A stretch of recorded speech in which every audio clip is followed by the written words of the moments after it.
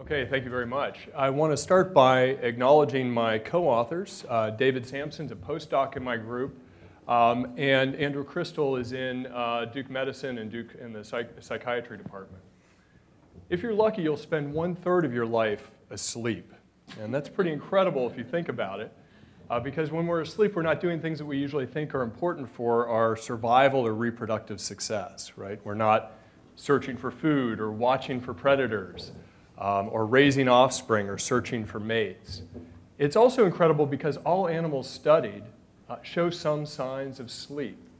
So birds do it, bees do it, jellyfish have been shown to sleep, even fruit flies have been shown to sleep and are really becoming a model system in studying sleep. Now, at an approximate level, we know why we sleep, right? There are complex neurophysiological mechanisms that happen that lead us to feel tired, and the longer we go without sleep, the more we need sleep. But why has sleep evolved? And more specifically, what is the evolutionary context in which our sleep patterns have evolved? This is a very important question because we know that sleep is critical for our mental and physical health. And it's also important because more than 70 million Americans suffer from a sleep disorder, and of course vastly more around the world. This slide shows a graph of a normal night's sleep, okay? And so you have about 8 hours of time here. And when you go to sleep tonight, you will go into non-REM sleep first, the lighter stages of non-rapid eye movement sleep, and then into slow wave sleep, a deeper stage of non-REM sleep.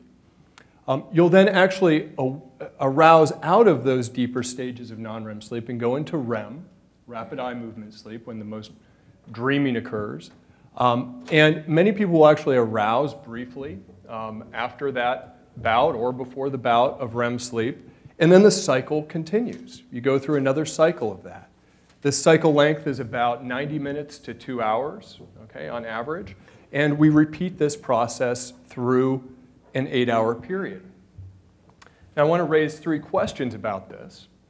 First of all, how normal is this? Is this really the way humans have been sleeping before electricity and soft beds and the lifestyles that we have today? How does human sleep differ from other primates? Is there anything unique about our sleep compared to other primates? And then finally, how does evolution inform understanding of sleep disorders? So here's an outline. I'll talk about variation in mammalian sleep, focusing especially on duration of sleep. Then I'll talk about sleep in the great apes. How is sleep in great apes different from sleep in other primates? And then sleep in humans. How does sleep in humans differ from other great apes? So I've been part of a big effort to compile a database called the Phylogeny of Sleep database, in which we go to the literature and obtain data on sleeping patterns for many different species. And we have over 127 mammalian species in this database, an average of 9 individuals per species. And we collect data on many different variables. The total sleep duration. If it's EEG data, we can get data on REM sleep and non-REM sleep. The cycle length that I just talked about, that cycling between the 2 different states. Whether animals are monophasic, whether sleep is all consolidated into one bout, or whether it's polyphasic and spread throughout multiple sleep bouts throughout a 24-hour period. And what we find, as other people have shown as well, is there's incredible variation in sleep durations across mammals. So we have some real expert sleepers, like this bat, that spends most of its day asleep, right? And others, like the giraffe, that spend very little time in sleep. And you know, if you slept like that, you might not spend a whole lot of time sleeping either, okay? And that's in REM sleep for the giraffe. And so just to give you a sense of how we use these data, I'll focus in on sleep durations, as you just saw. And the question is, what explains this variation in sleep durations across mammals? And my colleagues and I, in the work that we've done on this, have grouped the hypotheses into 2 different categories. There are ecological hypotheses that focus on ecological constraints on sleep that limit the amount of time animals have to sleep. And then there are functional hypotheses that focus on the proposed benefits of sleep, often viewing sleep as being something for the brain, right? But there are other functional hypotheses as well. And we find more evidence for the ecological constraints on sleep architecture, sleep duration, and other characteristics than we do for the functional benefits. So here are some of the results involving predation risk. And this is predation risk coded at the sleep site by multiple people on the team, and then we average those.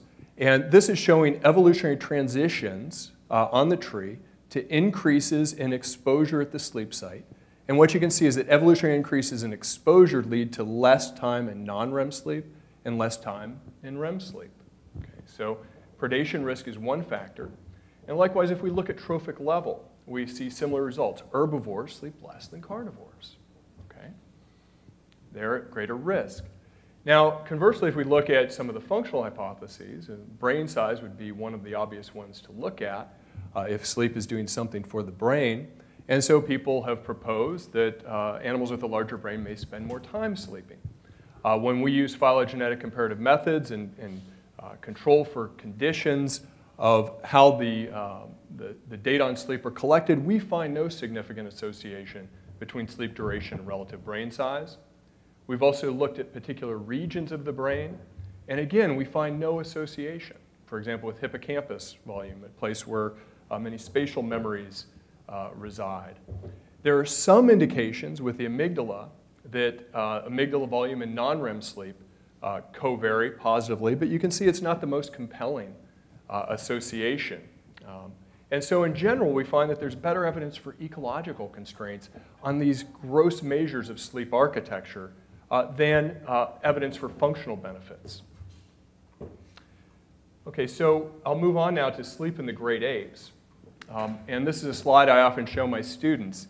And a question I ask them, what is the one behavioral trait that unites the great apes to the exclusion of all other primates? And the answer is that we build nests or beds to sleep in every night, complex nests or beds that we can then lie down in. Other anthropoid primates, monkeys, and gibbons sleep in a more crouched position on a tree or on a cliff face or wherever they might be sleeping, whereas the apes really produce a nest that they can lie down in. And so people have proposed, well, sleeping platforms might be important for the greater cognitive abilities in the great apes, that it might be important for acquiring these benefits, the functional benefits of sleep.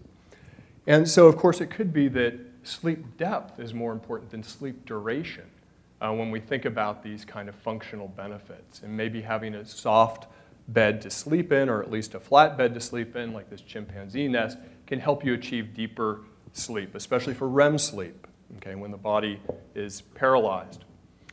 So the postdoc in my lab, David Sampson, has been investigating this in his PhD work and is now continuing this work with me at Duke. These are some of the findings that he has. This is work he did at the Indiana Zoo.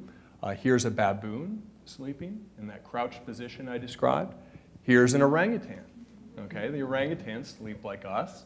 He gives them materials that they can use to build a nest at night. So this animal would lay out this blanket. The animal did this, okay, not the keeper. Lays out the blanket, lies down in it, okay? And what David has shown is that the baboon has higher motor activity over the course of the night than the orangutan. But even more importantly, the sleep fragmentation measures are higher for the baboon than the orangutan. So the great apes based on this, have deeper, more efficient sleep than monkeys. And likewise, he can give them different materials to build their nest with and come up with a sleep comfort index. So this is just straw, okay? And he has foam mattresses and blankets and all kinds of other things that he can give them to build a better nest, okay? And what he shows is that sleep fragmentation is lower when they have more materials to use in their nests. And then also he's shown that they have higher overall accuracy in an artificial grammar task after nights when they can sleep with more of these materials and build a better nest. So bedding increases sleep quality and the next day cognitive performance in orangutans. Okay, so what about sleep in humans? We are a great ape. We build nests, of course. We sleep in a bed. But there are some other differences, and we want to propose 3 differences then there are probably more, but here are 3 that we think are important and relevant between humans and other primates, especially other great apes, but other primates in general. First of all, we want to propose that natural human sleep may be more flexible than in other great apes. And there's several lines of evidence for this. Some comes from studies of hunter-gatherers and the ethnographic record. Here's one quote from Daniel Everett's study of the Paraha. Paraha take naps 15 minutes to 2 hours at the extremes during the day and night. There's loud talking in the village all night long. Consequently, it's very difficult for outsiders to sleep well among the Paraha. Or in Carol Worthman's review of sleep in the ethnographic record, human nights are filled with activity and significance, and nowhere do people typically sleep from evening to dawn. Many of you might know, continuing along this line, many of you might know this book by Roger Ekirch that's gotten a lot of press, where he looks through the historical record over 3 millennia in European cultures, societies, and he finds many historical references to a first sleep and a second sleep and documented activity between those sleep periods, suggesting that humans, without easy access to artificial light, have segmented sleep and actually are sleeping in 2 phases. We're sleeping in 2 phases. And likewise, experimental studies reveal this. In one study by Tom Ware, published in 1992, he found that in a short day length period in humans with a natural light setting in America shifted to a biphasic sleep pattern. Okay. Now, other primates show nighttime activity. David Sampson documented that with the orangutans. They actually give loud calls on some nights and things like that. But we want to suggest that humans may be more extreme in this regard, more polyphasic than we may typically think.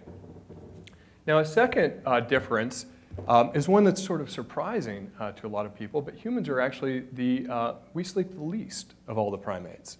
And this is shown with this bar chart, and it's actually a pretty conservative bar chart because we have 8.5 hours up here for the human, and it's probably more like 7 to 8. And then a third point is we have a higher proportion of REM sleep compared to all other primates. Okay. And one of the things we do in my lab is try to really understand. We use phylogenetic comparative methods and statistical approaches to really probe these kinds of questions more quantitatively. And so we've developed techniques to identify whether a species is an outlier, whether it's really more extreme than you would expect. And so we can predict sleep durations in humans based on phylogeny, basically reconstructing a tip of the tree, okay, that also includes data on activity period and body mass. So we can predict what human sleep would be based on a statistical model that has activity period, that we're diurnal, and we have a certain body mass, and our place on phylogeny. And so in the case of sleep durations, this is the posterior probability distribution that we get, and human sleep is right here. So we're not an extreme outlier, but we're on the left end of this curve, shorter sleep than you might expect. Here's sleep across all primates. We're on the left end of that. And about 10% of the posterior distribution is less than observed, okay? And in the case of REM percent, we're much more of an outlier. So here is the posterior probability distribution, and humans on the far right of that. Now, we're also working with Andrew Crystal, he's a part of our team, to really bring evolutionary perspectives to human sleep disorders. So as you've already seen, this is one way, the work I just showed is one way we're placing human sleep into the broader evolutionary pattern of primate sleep. And then we're using these evolutionary perspectives to shed light on key sleep disorders, such as insomnia, narcolepsy, seasonal affective disorder, circadian rhythm disorders. So for example, in the case of insomnia, many people have middle of the night insomnia, and that may relate to some of the patterns that we see with segmented sleep. And then we're also interested in the global health implications. How do sleep patterns actually change? How are they changing around the world with greater access to artificial lighting? And so we'll be going to Madagascar this summer to study this question in a village that doesn't have access to electricity and good lighting, and actually giving them some lighting to see how that changes their sleep patterns. For some take-home messages, looks like I'm about to get kicked off. Mammals exhibit incredible variation in sleep patterns and adaptations for acquiring sleep. Ecology appears to be the primary driver of this variation. Great apes are expert nest builders, and this allows deeper sleep. And then we are hypothesizing 3 differences in humans. We sleep less, we have a higher percentage of REM sleep, and we're more flexible in our sleep.